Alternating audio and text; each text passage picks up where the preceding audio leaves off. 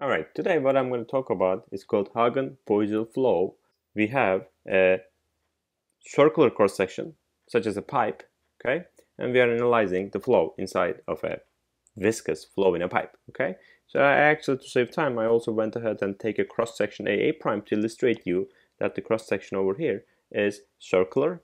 And if I look at the coordinate axis over here, this is going to be the R, like this is going to be the R direction, and I will have theta, and I will have over here, I'm going to call this Z direction as well.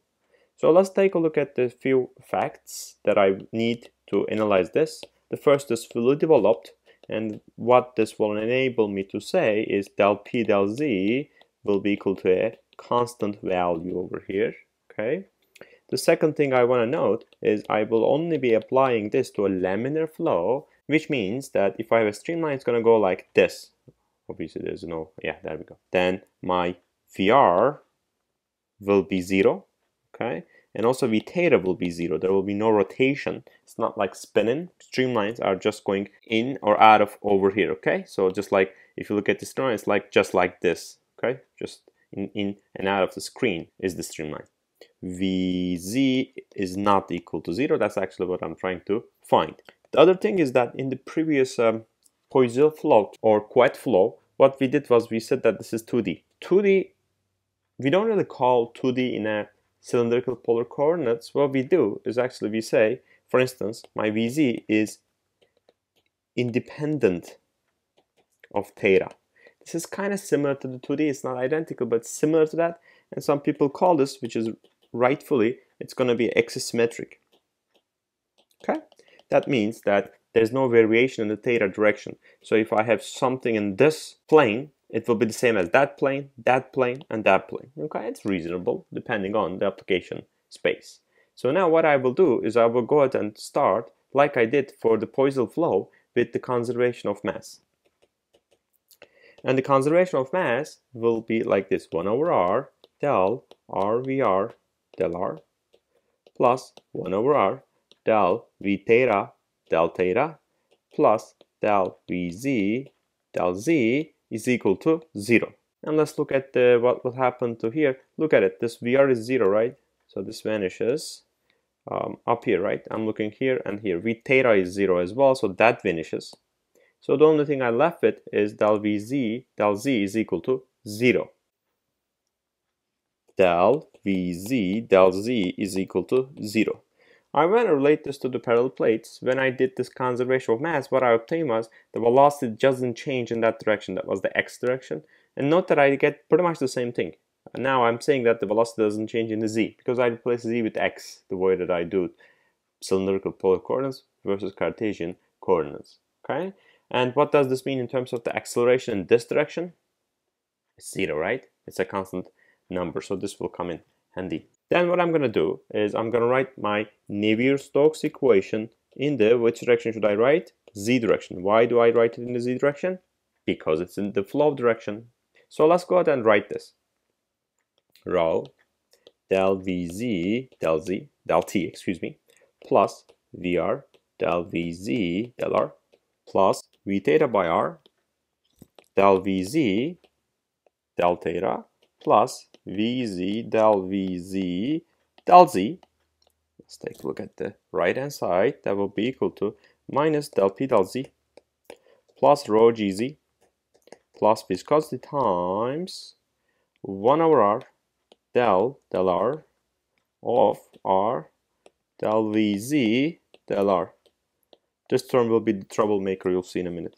Plus 1 over R square del square Vz del theta square, and the last term I was not able to fit in, but it's going to be del square Vz del Z square, and then close the bracket down here. Okay, I did this in the previous segment as well. You see the acceleration, this will be the acceleration in the z direction, and that will be equal to 0. Why? Because right here, del Vz del Z is equal to 0. Vz is not changing in the z direction. So I'm going to simply take a shortcut and say this is 0. You can do each of them, okay, and you will get the same answer. Del P del Z. Well, that's a pressure-driven flow. Think about it. Just like the Poiseuille flow, the pressure is making the flow in this direction, so I'm not going to mess with it. How about rho gz? Let's take a look. Look here, z is this way, g is that way, so they're another line, so I will get rid of that. Basically gz is equal to 0.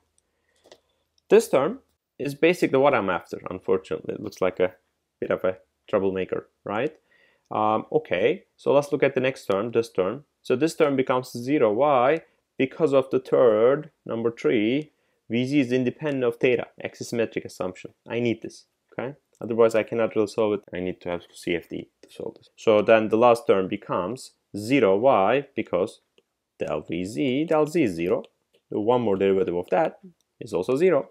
The left-hand side is 0. So this turned out to be not terrible then. I'm going to simply move this to the other side of the equation because this side is 0. And then I'm just going to left with this. Okay, good. So let's do it. So viscosity times 1 over r del r of r del Vz del r will be equal to del P del Z. So I'm writing from memory, so let's double check, because I hate to do this segment again. It's a long segment. Yep, looking like good. I'm good to go.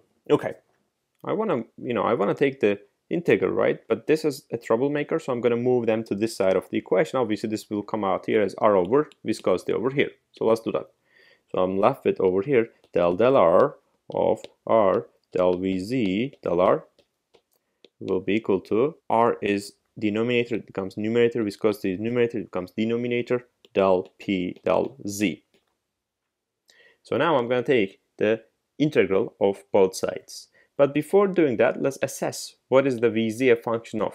Okay, I hope it's only a function of r, so I can do a regular derivative. So let's take a look.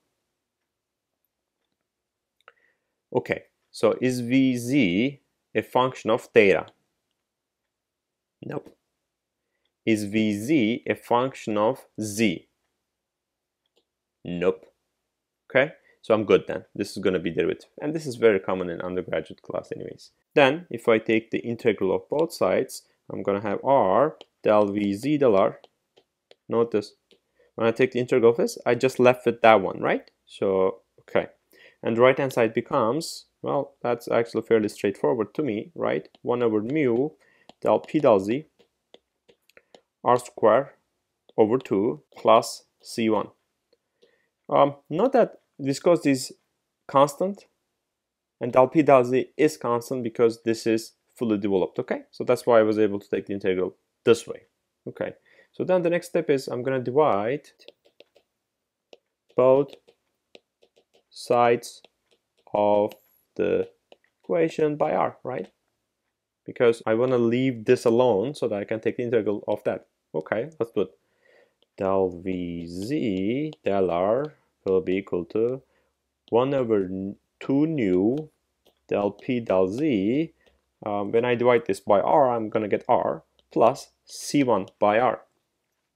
And then take integral once more, and this becomes Vz as a function of r will be equal to r squared over 2, right? 1 over 4 nu del P del Z r squared plus, do you remember this? What is the integral of 1 over r?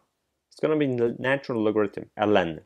So it's going to be C1 ln r plus I'll get an interaction constant, C2. So I seem to obtain my equation. So the only thing that I need to do now is to find my boundary conditions. So okay, let's do this. How many boundary conditions do I have? Do I need? 1, 2, because I have 2 unknowns. So let's take a look up there. I will say that when r is equal to capital R, or capital D divided by 2, which is the diameter or the radius of this pipe, the velocity will be 0. Okay, everybody will be able to agree with me. I don't need to explain. So what is the second one? And no, I know what you're thinking. It's not when r is equal to negative r, v is equal to 0. It doesn't work that way. This r goes from 0 to r. Okay, it doesn't go from minus r to r. Okay, so this is kind of interesting. I'm taking a shortcut for the second boundary condition. I'll explain why. Okay, let me write first one, then I'll explain the second one. So the first one will be Vz at capital R, which is the radius of the pipe, will be 0. So let me ask you a question. What will be to this equation when r is equal to 0? It's undefined, and I don't want that. And I know that at r is equal to 0, I will get a velocity. So this is, for that reason, what I'm going to say is my c1 is equal to 0. Okay? There's another explanation for it. It needs a little bit more explanation, so I'm going to taking a shortcut. Okay? But basically, when r is equal to 0, I don't want this to blow up this equation. I want to have actually you'll see maximum, right? Think about the Poiseuille flow. You get the maximum at the center. It's similar over here. So for that reason, I want this gone. I have one equation, one unknown then. Let's plug it in.